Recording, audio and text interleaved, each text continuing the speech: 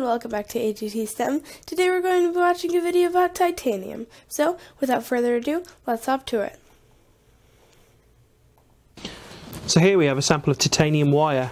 Titanium is a really quite fantastic metal. It's very, very lightweight and very, very strong. It's used in construction materials, very low concentrations, and as additives for alloys.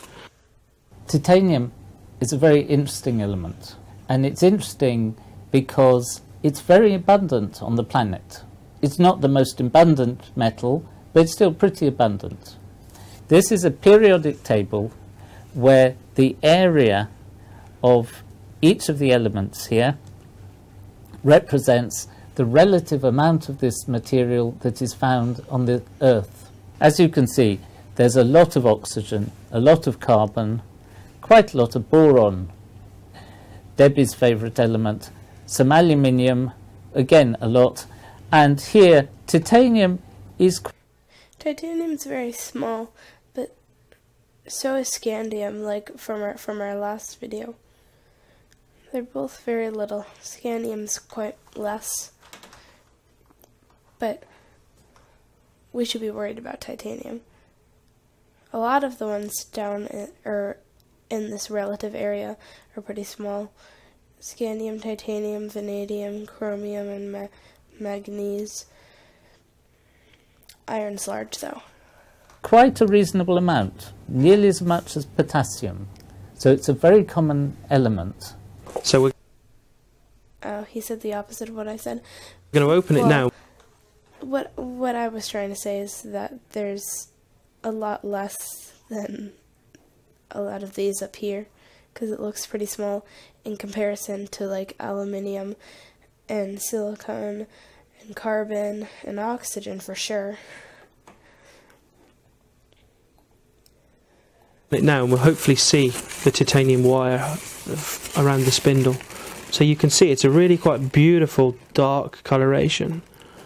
You can find large deposits of titanium dioxide in various places across the world.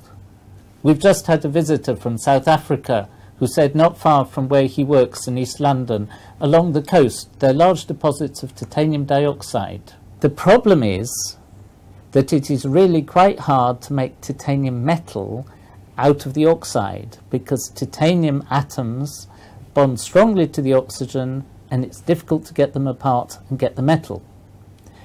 And the reason why people want to get the metal is because it's very light. Here I've got a piece of titanium and it's quite light. You can see I can shake it around in my hands without behaving as if it was a really heavy bar. Often used as well in the construction of aerospatial sort of capsules and components to go into. I find it kind of funny how he has this giant spool and then just this little tiny bit of wire. Space, because it's light and strong. Being light by itself is not much use. Sodium is light. The great thing about titanium is that it is light and it's strong. And also, it doesn't react with water. You couldn't make a car out of sodium, the first rainstorm and boom! But titanium is light, it is strong, so if you're making a vehicle out of it, the vehicle isn't very heavy, so you don't need nearly as much fuel than if you're making the vehicle out of steel. Usually people make the vehicle out of aluminium, which is lighter than steel, but is not nearly as strong. And the great thing about titanium is it's fantastically strong once you get the metal. So the problem getting the metal is from titanium dioxide. Titanium dioxide is a white powder. In fact, you can see it round you. If you look round the room you're in, almost certainly the walls are white with titanium dioxide. It's a very cheap white pigment. Normally what happens... It's not these walls. These walls are made of wood. But right out there, there's titanium dioxide on the walls, I guess. According to him. I wonder if the doors have that too. Probably not, but... happens in the process for making titanium metal is that, first of all, it is converted to titanium tetrachloride, TiCl4. And If you just leave it as titanium tetrachloride in the air, it will react with the air, with water in the air, and go back to titanium dioxide. You haven't achieved anything. In fact, one of my colleagues, Rich Bourne, showed Brady earlier what happens with this reaction. I've never seen it, but I had to stay in my office and work. However, you can take titanium tetrachloride and convert it to the metal. And once you've got the metal, it's pretty unreactive, provided that you keep it cold. If you put titanium at high temperatures in oxygen, it will burn.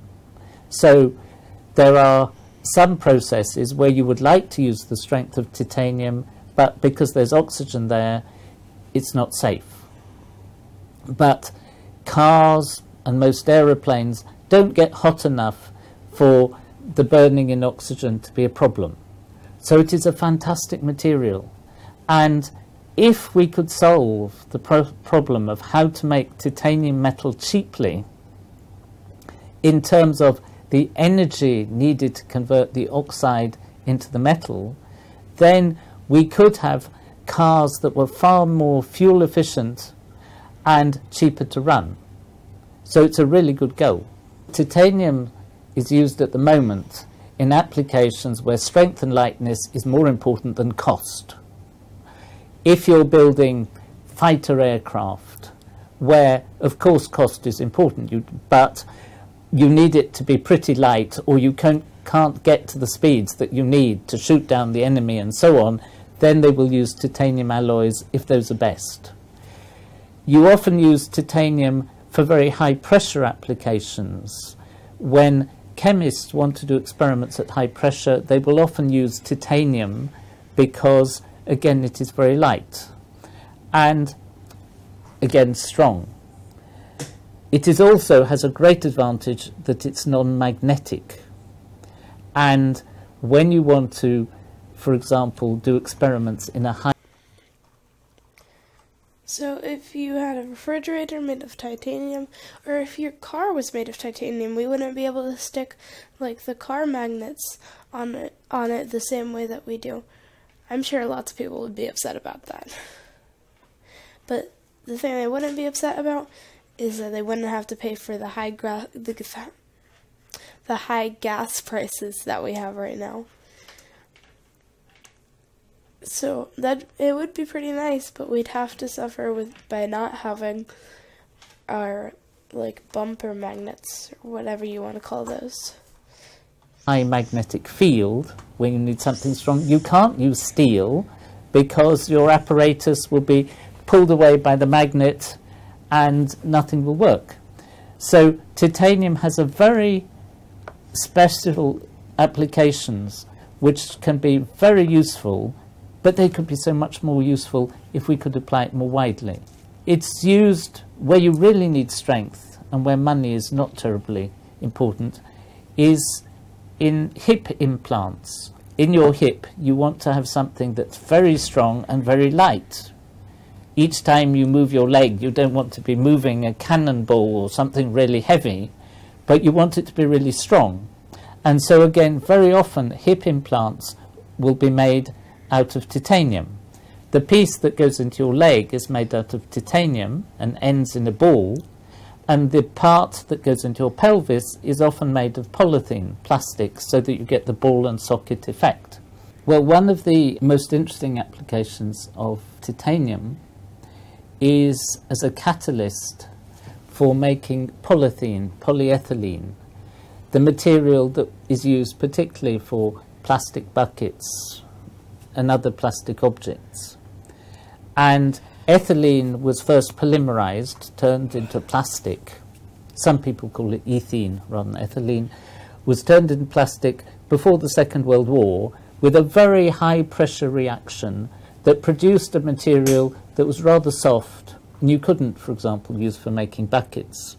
And then in the 1950s, a German chemist called Ziegler, he discovered, partly also working with an Italian chemist called Natta, that if you take a titanium compound and an aluminium compound together, This was a really good catalyst. And by really good, I mean 1 gram of this catalyst could produce a ton of plastic. So that because titanium is relatively cheap, it means you don't even have to get the catalyst out of the plastic, because there's so little of it in the plastic, you can just afford to sell it in your plastic bucket without losing much money. Does that mean there's probably a little bit of titanium in my plastic bucket at home? Yes. And there's probably more titanium from the fact that you cleaned your paintbrush when you were painting your kitchen or bedroom with white paint. So there's titanium. Well, that's titanium for you. Thank you so much for watching. We'll see you next time. Stay smart. Bye!